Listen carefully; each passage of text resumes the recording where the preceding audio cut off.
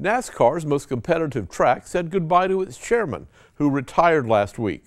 Chairman Grant Lynch joined the Talladega Superspeedway staff back in January 1993. He has since become one of the most respected people in the state as well as in NASCAR.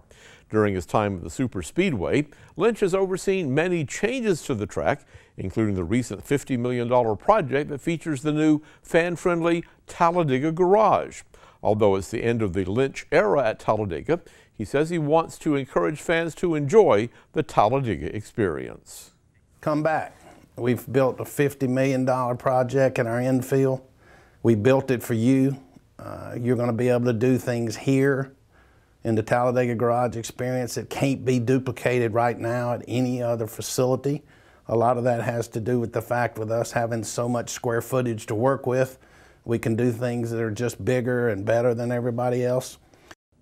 Lynch says he plans to travel with his family now that he's retired, as well as get more involved in his community.